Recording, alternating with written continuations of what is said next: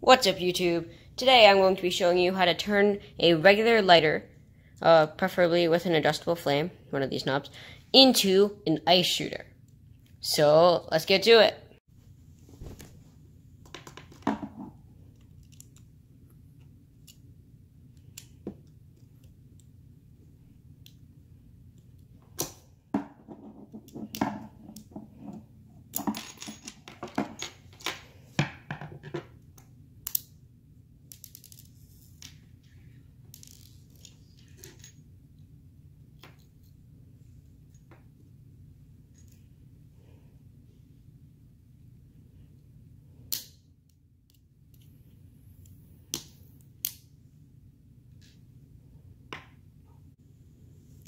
So after removing the bulk of the lighter, you're going to use the adjustable flame knob to loosen up this. So once it gets loosened up, a lot of butane gas will rush out, so don't be shocked. So here we go.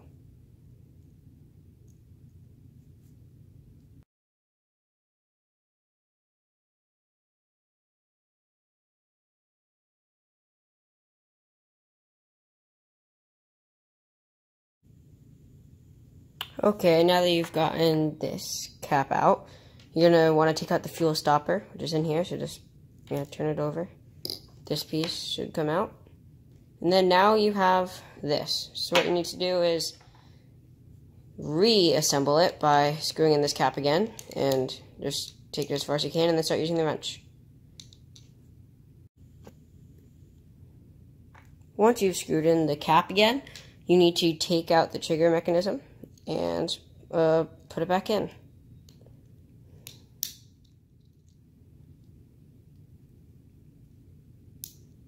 Okay, once you've done that, you need to load in what will shoot out and become ice. So I'm using butane, right? But you could, if you can't use butane, you can use computer duster, or like I think it's called keyboard cleaners. I don't know. It's just compressed air essentially.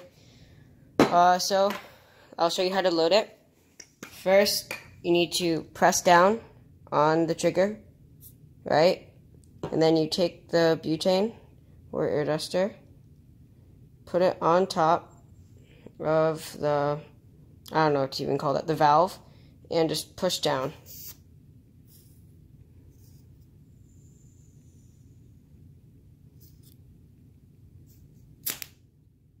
So look, you could see liquid inside of there.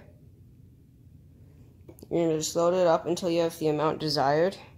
So I'm going to load mine up a little bit more because I think I could get more in there.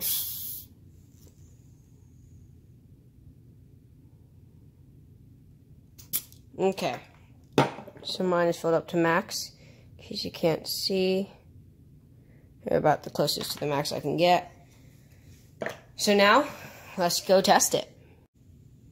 Okay, so let's test this on a sponge. Okay, so the way to fire is you hold it upside down and you just put it on the trigger. So let's test it out.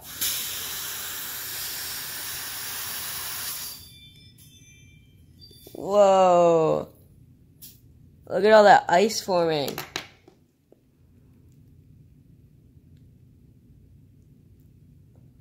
Gosh, it's freezing.